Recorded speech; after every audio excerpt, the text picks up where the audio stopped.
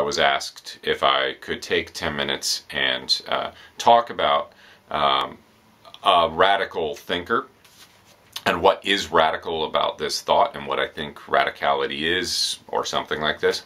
So I've chosen Spinoza, and I'm going to take 3 or 4 passages, short ones, from this book, which is his famous one. This is his major work, the Ethics. Let me explain first why I think Spinoza is a radical thinker, and what I'm going to try and support with these quotes very quickly. First of all, you know, the root of radical is, well, it means the root. So to be radical is to go to the root. What's the root? Well, maybe the root is thinking about my own life. Maybe the root is trying to understand myself. Maybe the root is whatever might at base incite people to their own activity and their own local change. And all of these things are addressed very specifically by Spinoza. Here's what Spinoza says that I find so radical. You know, Spinoza is working on a number of levels. You know, one of the things going on in Spinoza is that he's a part of a mystical religious tradition, although he's a weird person for that line, because he might be super spiritualist, but he also might be a materialist.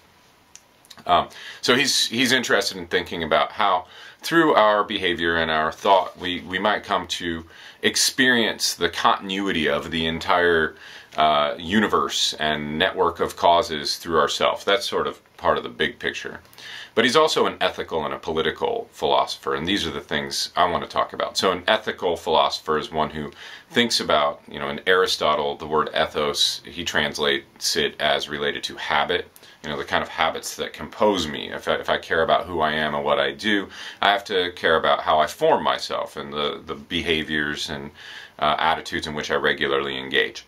So Spinoza is an ethical philosopher, and he's also a political philosopher. So in answer to the basic ethical question, or I suppose it's a metaphysical question, what am I? Spinoza answers, well, I am desire. I am a tendency to exist and to expand the power of my existence. So to exist is to have the capacity to produce effects. And the more I exist, the more effects I can produce. So it's always and already a philosophy of power in Spinoza. So I am desire. What should I do with my life? Here is the properly ethical question. And the Spinozist answer is, I should, with my life, seek to expand my power. If I am, to begin with, nothing but a tendency to exist, and a tendency to exist more, then the decisions that I make about how to live my life ought to be rooted in this particular desire. What should I do? I should make myself more powerful. Now, Spinoza, maybe I should have said, Spinoza was a Portuguese Jewish Dutch philosopher writing in the late 1600s. The generation before him, I think his parents were pushed out of Portugal by the Catholic Church, which wanted nothing to do with non-Christians, and Holland was a welcoming place for refugees of that kind, which is maybe in certain ways, you know, ironic, because Holland was at that same time involved in very deeply in the slave trade and in its own colonialism. So welcoming on one hand and nefarious on the other. But this is where Spinoza finds himself, and it's also a place where certain experiments in democracy were taking place. Now this doctrine, which says I ought to do whatever I can to increase my power, could also be phrased, well, I ought always to seek my own advantage. And that kind of philosophy sounds like it could very well be individualistic and even potentially commensurate with like a capitalistic life path. And that would, you know, I don't put it past Spinoza that like he could be infected and inflected by that sort of thing, because, you know, if you know something about European and colonial history, Holland is one of the key places that capitalism was developed early on. But it seems to me that Spinoza's philosophy ends up not being individualistic, and this is the second aspect of his radicality, which I hope to show to you.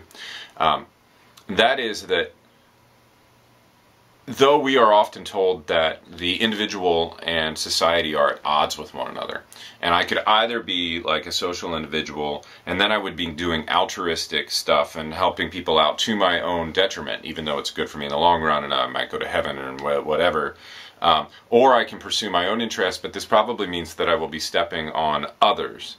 We often have individualism and communal spirit opposed to one another. But in Spinoza, they're the same thing. If I actually care to advance myself in such a fashion that I increase my power, and power always means the range of things which I am capable of, and at the same time, the range of thoughts or thinking that I am capable of having. They always change, because in Spinoza, the body and the mind are really the same thing. If that's really my goal, I'm going to find out eventually that in order to expand my power, that is the number of things of which I am capable or the number of effects which I am capable of producing, I'm going to have to join together with other people in order to do this. So in Spinoza's philosophy, my self-interest is not at all at odds with communal interest. In fact, the best thing that I can do is to cultivate myself as the sort of person who can form real and lasting bonds with others. Specifically, I should cultivate the specific virtues of friendship and honesty, the things that are necessary in order to bind me together with others. Because only in binding together with others will my own power actually develop as well. And the more I'm bound together with more people and we're operating in a shared interests, the more my own power has grown. These to me are radical thoughts. Okay, so let me read you a few passages in order to support this reading I have of what Spinoza's up to. So this is the Ethics. The Ethics is laid out on the model of a geometrical proof. So these are propositions. It's broken into 5 books, and each book is a series of propositions, which propositions are followed by sometimes so-called scholia, which are sort of like explanations or another way of putting it, or corollaries. So it's extremely formal and it's really hard to read. But I've been reading it for 25 years or so, over and over, because I find all kinds of interesting stuff in it. Even though, in a lot of ways it's a book about God. I don't even believe in God. And there's lots of people who don't believe in God, but who are still extremely moved by Spinoza. In Spinoza, God is the same thing as nature. He always says God sive nature, which is the Latin for like or. It could be this or it could be this, and they're the same thing. Anyway, okay, so book 1, proposition 11. This is a section about proving the existence of God, but I'll just choose one sentence here. To be able to be able to not exist is weakness. On the other hand, to be able to exist is power, as is self-evident. Existence and power are the same thing. And then later he'll go on and he'll tell us that power consists in the ability to produce effects. Okay, so then let me move on to part 4. By the way, the first part of the book, if you're interested, it starts off super abstract. It's really hard to follow. And it's about God, and he starts by proving the existence of God / nature. And if you realize it's about nature, there's something like really weird and interesting going on there, because who would need to prove the existence of nature? Which is sort of how Spinoza thinks about it. But then the latter part of the book is all about like the experience of individuals, the experience of humans, and what would be the best course for us to follow. Okay, so in book 4, proposition 24. Now we're describing what virtue is. So virtue, this term virtue, comes from, well, ultimately that's the Latin term, which historically has been thought to be equivalent to the Greek term arete, and arete means like excellence, but it means excellence of function. So in Aristotle's Ethics, the goal is to find out what's the appropriate function of humans, which resides for Aristotle as for Spinoza in rationality. And then how do you perfect that? So virtue is the perfection of the individual. Ethics 4, Proposition 24 says, to act in absolute conformity with virtue is nothing else in us but to act, to live, to preserve one's own being, these three mean the same, under the guidance of reason, on the basis of seeking one's own advantage. So for me to be a good person and for me to pursue my own power are the same thing. In this respect, it's a selfish philosophy, and it's definitely not like a Christian philosophy which says, okay, whatever your desire is, you need to really clamp down on that if you want to be a good person, because it's going to lead you astray into the devil and all that kind of stuff. There's no such thing in Spinoza. And if Spinoza believes in God, he certainly does not believe in a devil. And God is the same thing as nature, right? It's not some bearded fellow up in the sky. Now this is actually Book 4, Proposition 35, Corollary 2. It is when every man is most devoted to seeking his own advantage that men are of most advantage to one another. Now that's contrary to how people most think, right? Like mostly think. Like if I'm pursuing my own advantage, I'm not pursuing yours. But the claim here is that if I really know what's good for me, which is understanding the world that I'm a part of, truly expanding my capacity to act and to understand, which are going to happen at the same time. If I know what's really good for me, what's good for me is also good for you. It is when every man is most devoted to seeking his own advantage that men are of most advantage to one another. For the more every man seeks his own advantage and endeavors to preserve himself, the more he is endowed with virtue, or the greater the power with which he is endowed for acting according to the laws of his own nature, that is, for living by the guidance of reason. But it is when men live by the guidance of reason that they most agree in nature.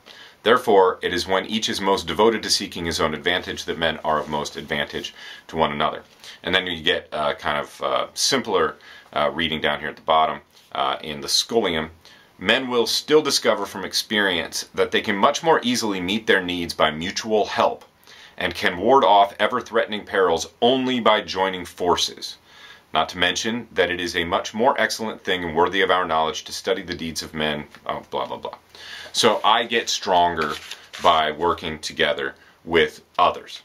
Okay, and then lastly, Book 4, Proposition 38. That which so disposes the human body that it can be affected in more ways, or which renders it capable of affecting external bodies in more ways, is advantageous to man, and proportionately more advantageous as the body is thereby rendered more capable of being affected in more ways and of affecting other bodies in more ways. On the other hand, that which renders the body less capable is in this respect harmful. So the more I'm changed so that I can produce more effects in the world, the better off I am. The more physical things I'm able to do, like practical stuff, the more I'm able to think. The more I'm able to think, the more physical stuff I'll be able to change. But all of these endeavors, which are like what is core to my nature, this is what I should really be doing. This is about affirming myself as existence. All of the things that I need in my life to make me stronger, I also need others for. Because I can only think so far by myself. I am subject to prejudices. I am subject to mistakes. I am ignorant of many things. All of my experience is perspectival. If I speak with you, then my understanding gets better. If my understanding gets better, my capacity to act gets better. I need to be together with you, and I need you to speak truthfully to me. And we need to respect one another and speak respectfully to one another. We need to cultivate friendship so that I can think better. And then, of course, this is also true on a practical level. In order to increase my existence, and to me this is, doubly important. Spinoza also did not believe in an afterlife. He thought that was like fiction and, fairy tales and stuff. I don't believe in an afterlife. I don't believe in a God either. If this is the only life that I've got, well, what better to do with it than to make it as powerful as possible? I would rather not just exist as some kind of like, couch potato who watches TV and then goes to work and does what he's told. It's like, in that case, I barely exist at all. I may be able to change the world insofar as I modify some spreadsheets that are going to satisfy my boss, but beyond that I have not changed shit. Wouldn't it be better if I was capable of changing what work was like? If I was capable of changing like what my everyday life was like? If I was capable of changing the world, to at least to some minor extent, in which my child is going to live? All of these things that I think it's sensible and reasonable to do, I do better insofar as I'm connected with others. And only with others, in truth. And this is one of the ways, here's another person that liked Spinoza, Marx. Only by combining my forces with others am I ever going to be capable of really doing what my existence requires of me, which is amplify my power. I can only amplify my power, I can only change the world, I can only alter things, I can only be, which in Spinoza, being and being causal are the same thing. I can only be a cause insofar as I nurture my own powers, and I can only nurture my own powers insofar as I join together with others. We can only change the world by working together.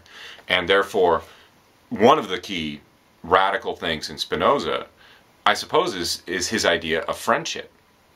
It's not the case that by making myself stronger and better, I have to get at a distance from you or step on you. No, it's the opposite. A sensible person is a real friend to any and everybody who can see that they're a real friend, who is also themselves capable of being a friend.